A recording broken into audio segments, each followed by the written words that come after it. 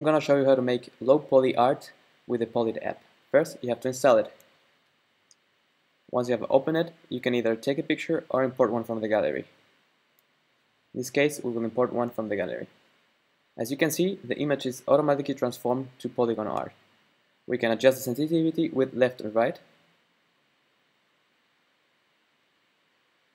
And we can adjust the polygon density with plus and minus. We can also adjust the transparency with the slider and the gradient with this toggle button.